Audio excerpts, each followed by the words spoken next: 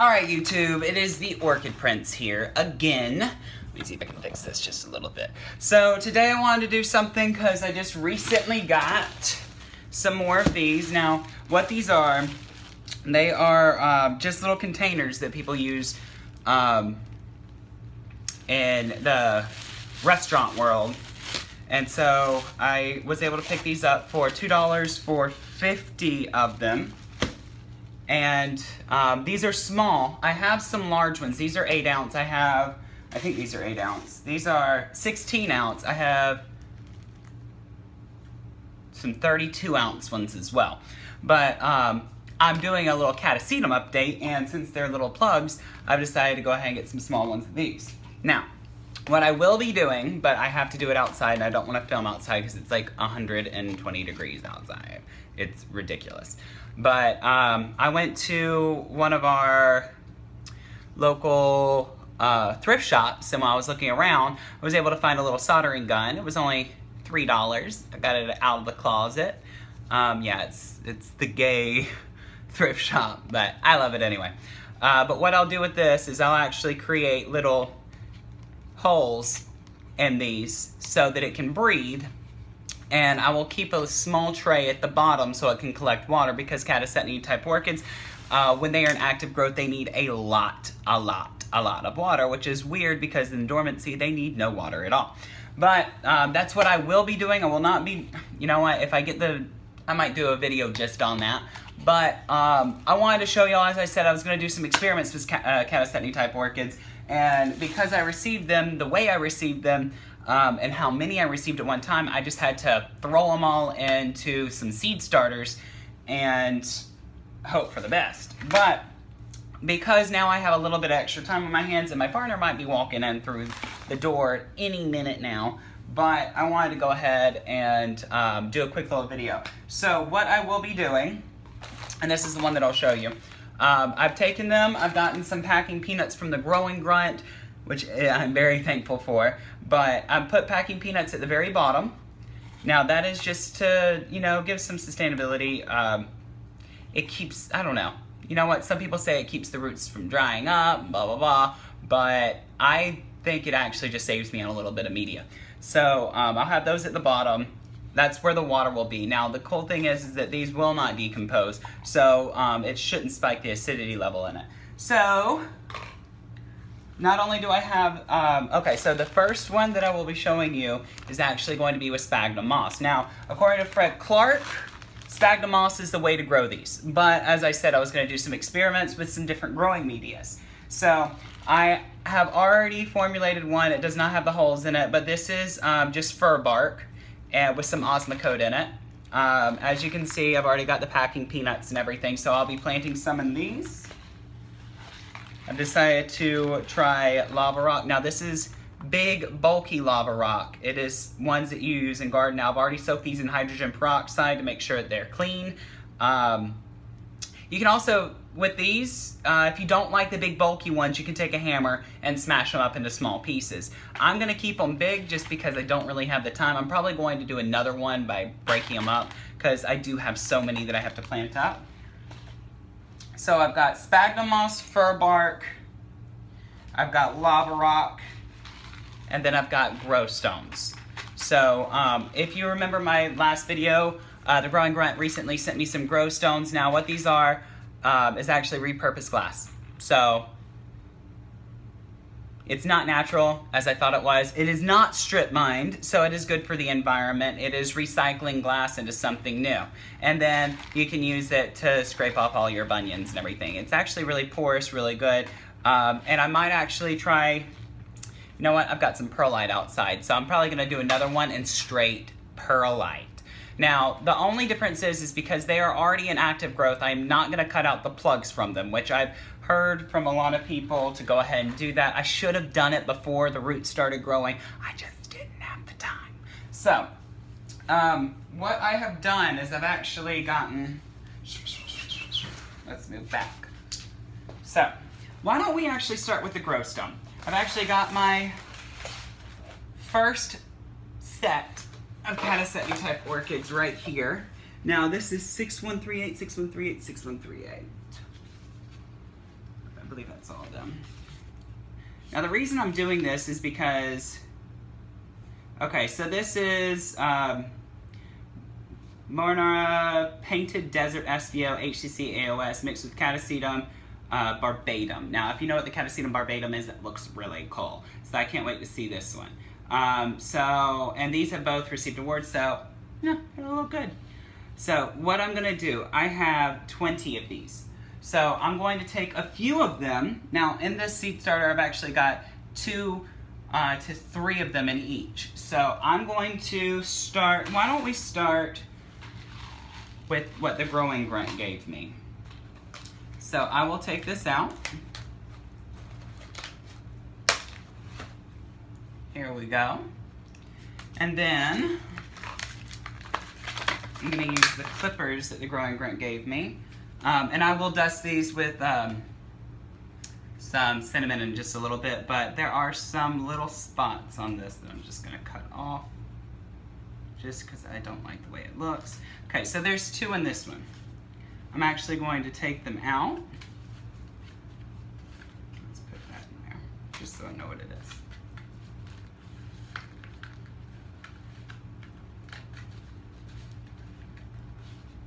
Let me get a towel real quick.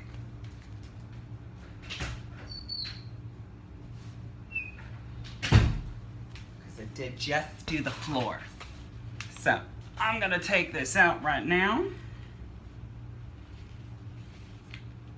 Now the reason I'm doing this right now is because they have not grown too terribly much. So I'm not affecting the roots at this time. So if you look, they're still in their plugs. They're still in active growth. This one doesn't have that many. I can actually, no, because this one does have some roots going down.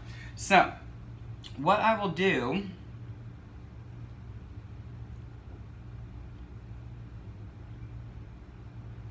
is I will actually take the growth and put it towards the inside. And then take the growth and put it towards the inside. Now I should, because I have 50 of them, I should be able to fit all of them, because this pack that I just got is actually of 50. So I'm gonna take it, make sure that it's establishing itself. Not really establishing itself, I'm just making sure that it's not gonna fall over. And then, there we go. So what I will do is I will take some more Osmocote and put it down. I've got a lot in the bottom, but Osmocote likes to kind of sit. I'm gonna sprinkle some on top because they love to eat. Just make sure that it's evenly distributed. All right, so I've got some sphagnum moss here. I'm probably going to use this one because it's all the same boat. Probably going to use this one and the sphagnum moss one.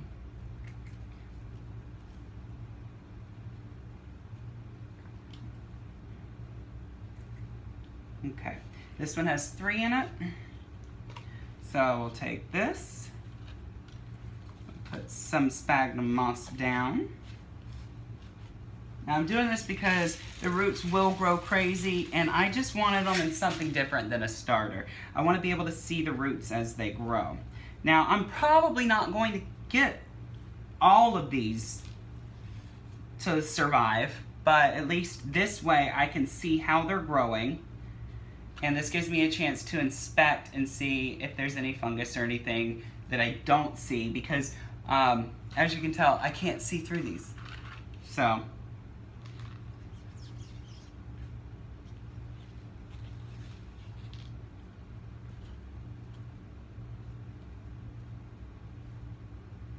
I didn't think this one was going to survive because it doesn't have a plug, but it's going to do very well. It's already got some roots coming out. So, now I'm just going to take some more sphagnum moss, poke it around. Now, as I said, later on, I'm going to take this little thingy and burn holes in it Make sure not to hit the roots or anything, and then I'm going to make a hole, and I'm going to be able to hang these because I wanted some hanging in my new place, which I move into in about 20 days, meaning I should probably pack more. If you look at all the boxes around me, I've already started packing. My partner hasn't really. I started packing like last month, and I'm kind of kicking myself in the butt for it. Okay, so we've got the grow stones, and we've got the sphagnum moss done. Now, I will be posting updates on these as well. Let's go ahead and get the fir bark done. The reason I'm doing this is because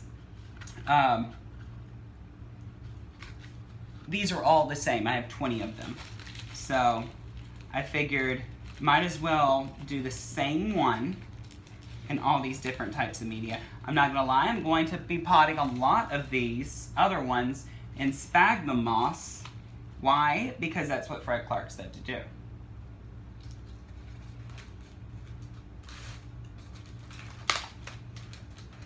And now I've got a whole bunch of little extra pots. It's gonna be good.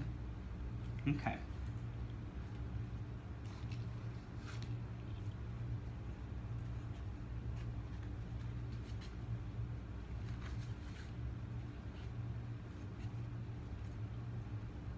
Never pull from a new growth.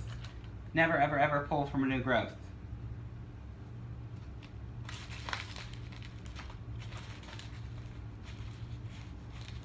I have to get some more of that fir bark. So if you look, the reason why I'm doing this, I'm just going to show you real quick, is because the roots are not that far along. So they're at the perfect stage where they will actually grow down and then establish themselves. If the roots were further along, I would not be repotting because I don't want to damage any of the new roots. Let me just get this in there a little bit better.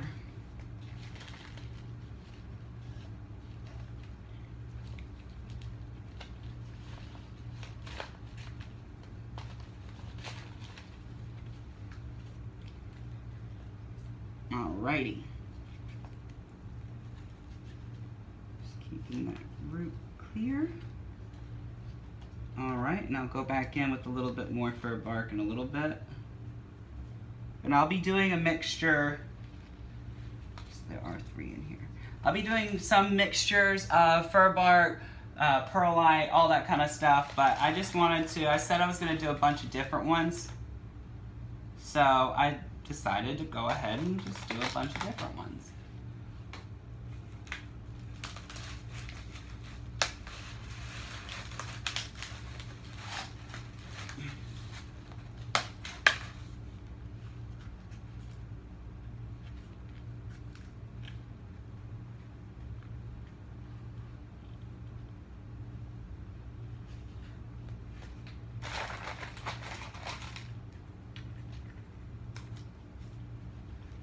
I do not know how this lava rock's gonna do. That's why I'm doing it with this kind, because I've got so many of them.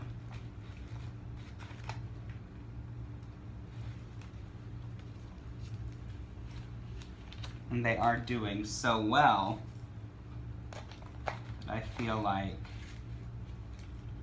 they can take on the world.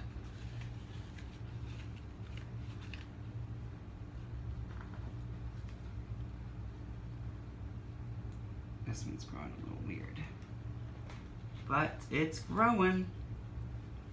Do I have any new growth?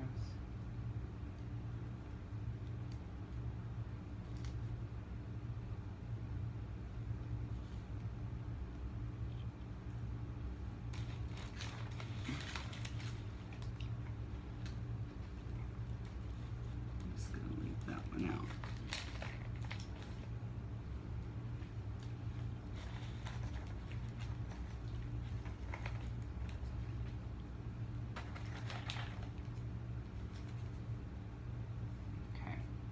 I'll leave a little bit of Spanish moss in that one just because I don't want it to be ruined. Alright, so I will be doing a perlite one, but as you can see, I've already got my testers that I will be doing updates on. This is the sphagnum moss. Probably going to add one more to this one. This one is the grow stones. Actually, you know what? Now, one thing I wanted to share with y'all is I've got some that are just doing some funky stuff. So this is one plug that has 2 growths on it. I actually have one up on the table that has 5 new growths on it. Crazy. So let's just put this one in here.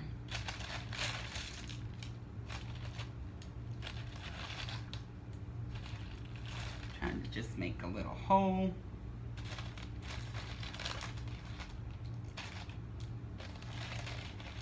Meh, meh, meh.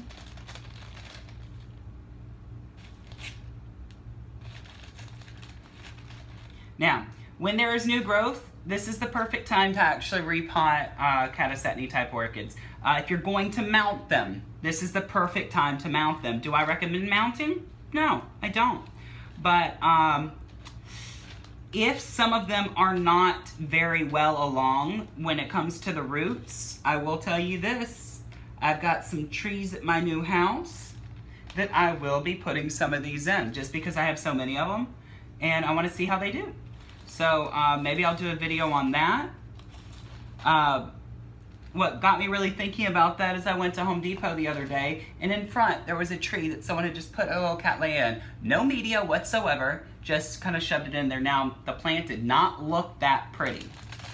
It was not gonna win a beauty contest, but boy did it establish itself. It had roots going everywhere, and I hadn't seen it before, so I was like, huh, is it wild? No, it's a cattleya that was probably dying, and one of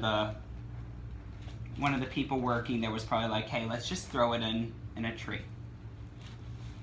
So if you've got a chance to do something different, especially if it's a plant that's not doing that well, I mean, what else do you have to lose? So I've got plenty of these little things left, so that will be good for another shipment, if I get another shipment. So I've got my grow stones, fir bark,